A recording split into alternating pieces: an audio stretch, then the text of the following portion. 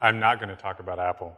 I should mention that there were some other people involved designing Apple.com. That sometimes gets taken out of context. My wife told me I shouldn't do this, but I feel like I owe you a little bit of a warning before I get started. This is going to be a strange talk. I've never done something quite like this before, so I'm nervous, but a little bit excited. But I want to give you a little bit of justification up front for why I'm going to do this very strange talk. As I think all of us sometimes in the past have been very cynical about the potential for what we do. I have often said in moments of frustration, it's just a website. It's not going to change the world. Just get over it. But I do think, and we've seen a lot of the reasons, I think, today already, this is a uniquely exciting time to be designing interfaces and interactive digital tools and products. And I want to share with you some of the experiences and information recently that I've come across that have really made me feel that way. And I'm not going to tell you what to do with them. I don't have a lot of advice for you today. But hopefully I can share a little bit of why I'm so excited to be doing the work that we're doing right now at this point in the world. Let's start with my house. This isn't where I live now, but this is the house where I grew up. My friends said I lived in a museum, and it was kind of true. I was surrounded by collections, Victorian furniture, dusty old books, bicycles, cars, printing presses, musical instruments, stereo equipment, computers. When my father died last year, all of these things, they were his things. They resurfaced suddenly into my life. He loved cars. This is the car he bought after his first chemo treatment because he said no one's going to tell a college professor with cancer that he can't drive a Porsche. This is the car he drove when he took me home from the hospital after I was born. When I was a kid, he collected classic cars. They reminded him of the cars he dreamed about when he was young. When money got tight, this is the one car he didn't sell because I begged him to keep. I drove it to my senior prom. I told him if it was my car someday, I would never sell it. We put so much of ourselves into these things, but they're just things. They're just tools. They fulfill a need. They take us where we want to go. But they're also sort of totems. They're symbols of ourselves. They're empty vessels. We fill them up with our stories. They're constantly changing to reflect our desires, our hopes for the future, and our best images of ourselves. We shape our tools, and thereafter our tools shape us. You've heard about this guy before. This is a quote from Marshall McLuhan, who was, it's kind of hard to describe. He was another college professor and kind of an academic celebrity in the 60s and 70s. This line comes from his book, Understanding Media, which came out in 1964. It's about electronic media, especially television, and how they impact our society and culture. And one of the things he says is that the things we make, whether it's TV or radio or telephone, each of these things creates a new environment. When you introduce a new medium, and this is one of McLuhan's favorite terms, you've probably heard his most famous phrase, the medium is the message. But when you introduce a new medium into a society, McLuhan says it changes our outlook, our attitudes, changes our feelings about how we relate to the world, changes our feelings about things like politics or about war.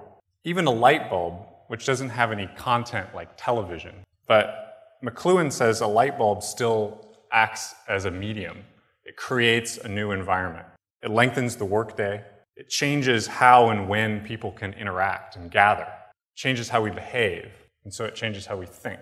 The car is a particularly noticeable, visible example of this kind of environmental effect. The car may look very different now on the outside, but as a machine, it hasn't really changed that much in 100 years. But think about how we changed the world around it. We built highways, factories, oil companies. We changed our whole environment based on the car. We changed our whole way of living. McLuhan's ideas were really fascinating and kind of weird and way ahead of their time, but they're difficult to communicate secondhand because the way he communicated was so unique and idiosyncratic. He was a big believer in the power of words combined with images and even music and wordplay and all these things in the service of of communicating an idea. So in the spirit of that, I put together a quick video with some of his words in the first part. It's not his voice, but it's from his writing. And in the second part, I think you'll recognize the voice in the second part. All media are extensions of some human faculty, mental or physical. The wheel is an extension of the foot. The book is an extension of the eye. Clothing is an extension of the skin. Electric circuitry is an extension of the central nervous system.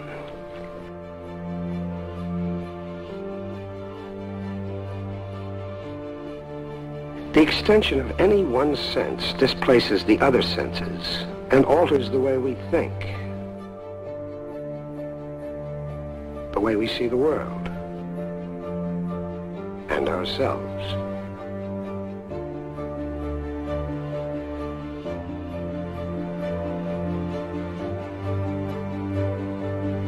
When these changes are made, men change.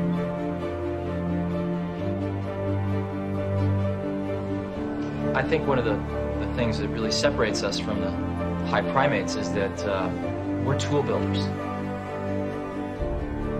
And I read a study that measured the efficiency of locomotion for various species on the planet.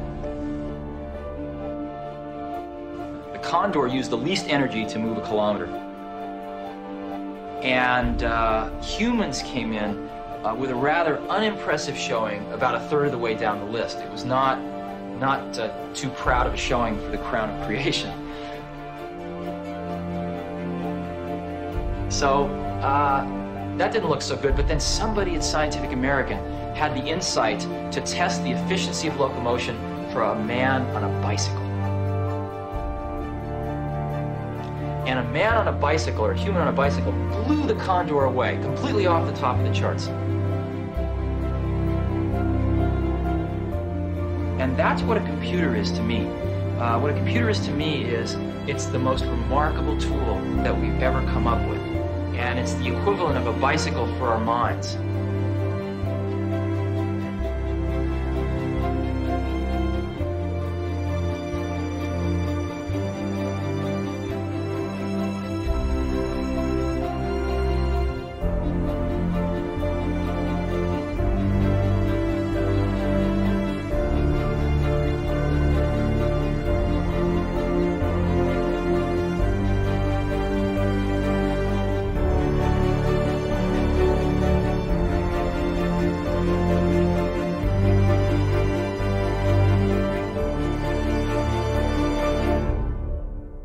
That last clip is from a balloon those guys made. They attached a digital camera to it, and they tracked it with their iPhones so they could figure out where it landed. But they took pictures from space. It just blows my mind. We don't have to build space shuttles to change our perspective in that way. It's amazing what you can do with the right tool. You might recognize that clip. You might recognize some of the other clips from around the web. I'm very grateful to their original creators for permission to use them today, and I'll share a link at the end where you'll be able to find links to all those videos and some of the other things that I'll reference in passing today, if you're interested. And I'm sure you recognize the voice of Steve Jobs there at the end. I just love that idea about computers. They're like a bicycle for our minds. It's a great way to think about tools as this empowering, almost bionic extension of our own human abilities. McLuhan had some things to say about computers too, but he was a little early. He died in 1980. To see what maybe is the most impactful development over the course of computers, which is how they've basically become invisible. This is ENIAC, what most people consider the first computer. And it's this enormous industrial object. It's basically a room full of tubes and switches and plugs. And you interacted with it by feeding in punch cards, pieces of paper with holes punched in them, and it would compute and process and spit a response out on the other side. Technically, it's a computer, but it doesn't look like a computer to us. It looks like something old from the past, something mechanical. This is the PDP-1, which was created at MIT in 1960, about 15 years later. The interesting thing about this computer is that it has a display. And a couple of years after it shows up, this guy, Steve Russell, programmer, does basically the only logical thing you can do with computer screen, and he makes a computer game. This, as you saw before, is Space War, one of the earliest known computer games. And it's a two-player game. Each player controls a spaceship flying around the screen, and you try and shoot the other player's ship, while you're avoiding getting sucked into the gravitational field of the star in the center of the screen. I think it actually looks kind of fun. But if you think about the kind of shift that's happening here, instead of feeding in little pieces of paper and waiting for a response on the other side, you're actually interacting directly and getting feedback on the screen. We take this for granted now, but this is like the origin story of human-computer interaction. Everything we've done in interaction design from then to now basically revolves around this one core interaction between a human and a screen. So we made the computer a little smaller. It only takes up part of the room now. And we added a screen so you can functionally interact with it. Then we added the network and sort of plug all these computers together. We've heard this story. But at this point, I think it's interesting something changes. Instead of adding things to the equation, we start taking things away, making them invisible. First, we get rid of the network, create wireless networks so everything can be connected all the time, always. And we make the computer a little smaller, a little lighter, until it starts to disappear too. And what we're left with, the thing that we can actually still see and interact with, is the screen. When we think about the future in science fiction, the screens are everywhere. We imagine a world where everyone wakes up and goes to work and sleeps and plays surrounded by screens. And 20 years ago, even 10 years ago, this still seemed futuristic, maybe even a little disturbing. But if we look around and look closely, it's really not that far from how we live. Think about it. What's your time to screen in the morning? How long does it take you to go from being dead asleep to being in front of a screen? 5 seconds? 30 seconds? Maybe 5 minutes if you're really moving slow? And how much more of our downtime are we spending interacting in front of a screen? Waiting for the bus, reading Kindle on the train, or curled up on the couch with an iPad. All these gaps, little gaps in our lives are slowly, quickly filling up with screens. The car shaped our environment in the 20th century in this huge tectonic way. I don't think it's a stretch to say that the screen will be as important to shaping our environment in the 21st century. What goes on those screens is pretty important. Because the things that we choose to surround ourselves will shape what we become. We're not just making pretty interfaces. We're actually in the process of building an environment where we'll spend most of our time for the rest of our lives. We're the designers. We're the builders. What do we want that environment to feel like? What do we want to feel like?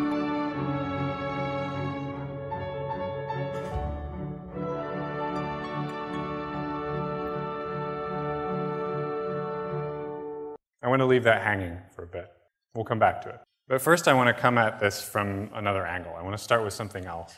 It's something that I think is pretty important to us as designers. I think it's kind of a key to how we see the world, and that's simplicity. This is a recipe. It's a pretty simple recipe, not a lot of ingredients. Most of the people in the room, if they tried hard enough, could probably make it. This is my friend Mark.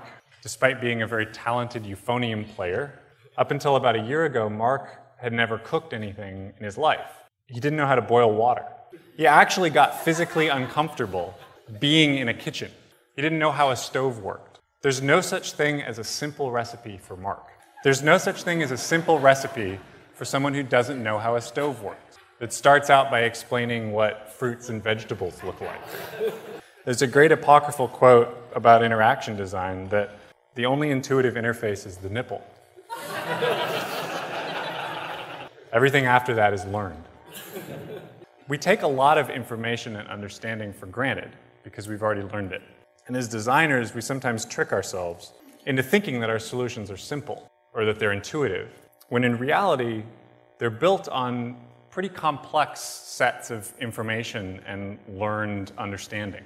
This is a great image related to the things that Craig was sharing before, created by Khoi Vinh, and it's instructions for how to use a magazine. It's based on these instruction pages that Craig showed that started showing up in these new crop of iPad magazines, and they were inventing all of these complex interactions and hidden tap areas to reveal control menus and three-finger swipes and all this stuff.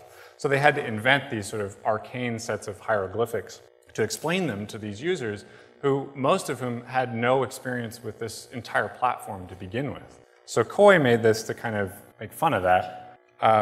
It's a similar instruction page for a physical magazine. You swipe left to turn the page and fold down the corner to bookmark. And it's funny because we don't need instructions to use a magazine. We know how they work. But I think it also shows how complex an interface they actually are. There's a lot of learned conventions going on here, like dog-earing pages, for instance, or that you have to flip through the first few pages of full-page advertising to find the table of contents, or that the columns and shorter things go in the front and longer features are in the back. It's actually relatively complex. As designers, we're constantly making assumptions about what our audience knows, what they already have learned. How to use a mouse, for instance. At one point, every user had to learn how to use a mouse. That underlined text can be clicked on, or that swiping your screen advances to the next frame. But those assumptions are starting to change faster than we used to in the past. It took radio about 40 years to reach a market penetration of 50 million users. Television took about 10 years to reach the same number. The iPhone took less than 3 years. YouTube took about 6 months. You may have heard some of these numbers before they get circulated a lot. It makes a very convenient point when you're trying to make a point about the pace of technological change. And some people have, I think, very rightly pointed out that they can be misleading, comparing apples to oranges. The adoption of YouTube is a very different thing than the adoption of something like radio, which involves a physical object that people buy in their homes and broadcast network and this whole infrastructure. But they both act as this kind of environmental change agent. If you think about them as tools, in McLuhan's sense of the word, as new media creating new environments, it does indicate this sort of faster pace of change where we're creating those new environments much more quickly than in the past. And we have less time to adjust to them, to learn them. So it's not enough to just rely on what we know or what we think we know or what we expect other people to know. If the environment is always changing, we need to be always learning. And to do that, we need to let go of what we know. Buddhists call this the don't know mind. The Zen masters ask their students, who are you? You think you know, but you don't know. It's the don't know mind that's open to learning, to discovery, to seeing the truth of the world the way it really is, not the way we expect. At times of change, the learners are the ones who will inherit the world, while the knowers will be beautifully prepared for a world which no longer exists. McLuhan said, if you want a clue to this kind of rapid technological change, you should look at what artists are doing. The artist is always a jump ahead of technology and is engaged really in giving you images of what sort of effects it's likely to have upon you later on. Pop art simply tells you the only art form left for you today is your own natural environment. You have now to program it as if it were a work of art and an environment. So to suddenly be confronted with the need to use the human environment itself as art form is one way of drawing attention to the fact that the new environments created by new media require a certain amount of human programming and control for our psychic life. This is a recent installation by the artist Robert Irwin. The way he works, he's invited to a place like the San Diego Museum of Contemporary Art here, and he goes there to be what he calls available in response. He looks at the space, sometimes it's a gallery like this one, sometimes it's a public space like a park or a garden. He looks at it and he responds to what he sees. He adds something to it or changes something in a way that transforms the space. So when people walk into it, they experience something different. They perceive the space different. And that's the art he makes. It's that experience of having your perception shifted slightly and being made aware of your own perception by having it manipulated. This is a painting he made in the 50s as what he calls a second-generation abstract expressionist, sort of on the tail end of that movement, to try and make these rich, exciting paintings They're not trying to represent anything so much as they're trying to create a sense of energy and experience. As he works through these abstract paintings, one of the issues that keeps coming up for him is that people still read imagery into it. They see a cloud in the sky or a landscape or whatever. So he tries to figure out what he can do to eliminate that kind of image. And he creates these paintings that are basically just straight lines. So he's trying to get that same energy with fewer elements, just color and spacing and lines. Then he goes a step further. He made these paintings of alternating red and green dots, which when you stood just a few feet away, they just looked like nothing, like a plain white canvas. But if you stand there and you look at it long enough, there's an energy. They start to vibrate. You perceive the energy of the color even when you don't see any. So with every step, he's removing elements so he can have more control. He starts to get obsessed with not just controlling the canvas, but the whole space around it. The walls and the lighting and the whole room. He's going into the galleries where his work is being installed at night and obsessively painting the walls and replacing the lights. And then, in 1970, a young curator at the MoMA in New York notices that one small room on the third floor of the museum will be empty for several months. And she tries to get backing for an installation by this controversial artist, Robert Irwin. They say no, but they also basically confirm that the room will be empty. So on her own authority, she invites him to come do it anyway. So he goes to New York to do an installation at the MoMA that the MoMA didn't ask for, and it wasn't going to pay for. He starts going to the museum at night after most of the visitors have left, and he stays until the guards leave, and then he comes back early in the morning before anybody arrives. And he spends his time there trying to figure out what he can do with this ugly room jammed in a corner on the third floor of the MoMA in New York. When he got there, he planned to do one of the kind of experiments he'd been doing in his studio, sort of his bag of tricks. But this room is so awkward and so ugly that it's just not working. Nothing feels right. So instead of putting something in the room, he changes the room itself. He cleans the walls and repairs the floor, and then he does three things to the room. First, he changes the lights. Incidentally, there's no photographs of this actual installation, and there's very rarely photographs of his work at all. But I've used some photographs of some of his later work that use similar techniques, so you can kind of imagine a picture of what he was. He replaces a bank of fluorescent lights in the room with these alternating warm and cool colors. And second, he stretches a piece of piano wire right at eye level in front of one of the walls of the room, kind of the ugliest, squattest, most intruding wall in the room. So that when you looked at it, it's hard to focus on. Your eye doesn't rest there, so he sort of removes that intruding wall from the space. And the third thing, he hangs a big sheet of translucent fabric across the ceiling, halfway across the ceiling, so that half of the lights that he installed are sort of shimmering behind it, and the other half are visible. And that's it. That's the whole installation. There was no plaque or attribution or any other signal that there was art in this room at all. As a visitor, you just had to kind of walk by this empty room in a museum and decide what was going on. If it was intentional, or if it was finished, or really what exactly was happening. So that installation stays up for 6 months, and there's literally no reaction from the museum or from anybody. This guy basically sneaks into the MoMA, where every inch of the space is carefully planned. And he puts his mark on a room, and nobody notices. But for Irwin, this changes the rules of everything. He goes back to his studio in LA, and he basically packs it up and shuts it down. Everything he does from that point on flows from that one room in the MoMA in New York. Everything Irwin did in that room was a response to the room itself. He didn't create the room. He wasn't in control of it. He responded to it. He added 3 simple things, 3 totally ordinary, innocuous things. But because of the way he was able to integrate them in the room, they had this impact. They became these decisive gestures. They didn't just change how the room looked, they changed how it felt. The smallest changes can be transformative, but they have to be the right changes. And discovering what those are takes patience. You have to pay attention. You have to be available in response. We've talked a lot about responsive design lately.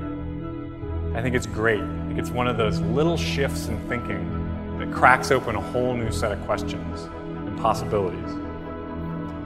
But responsiveness isn't just something we can build into our products.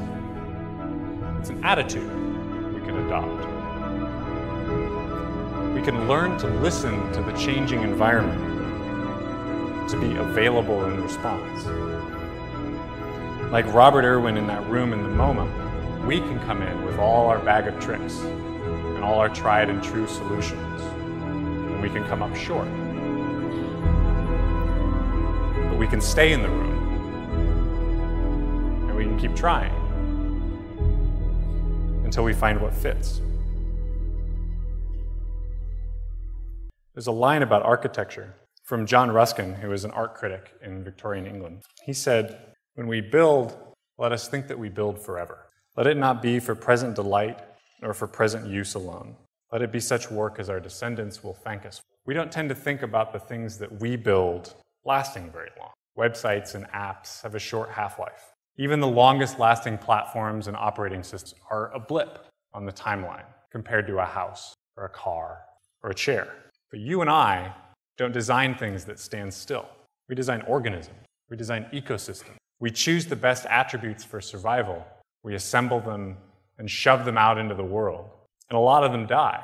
But the ones that survive are the ones that adapt to the environment. They evolve, they mutate, they respond. Things we make can have such short lives that I think it can make us short-sighted. Sometimes our imaginations don't stretch that far ahead, or we don't look that far behind us for inspiration. When we design this new generation of digital tools for this ecosystem of screens, we have a longer horizon ahead of us than just the next software platform or the next version of a technology. We have a longer lineage behind us than just the web or software design or even computers. Steve Jobs said the thing that separates us from the high primates is that we're tool builders. We make things. We make things that change our lives, and we make things that change the world. This is a long and long-lasting tradition. We shape our tools, and our tools shape us. We're a product of our world, and our world is made of things. Things we use, things we love, things we carry with us, and the things we make. We're the product of our world, but we're also its designer.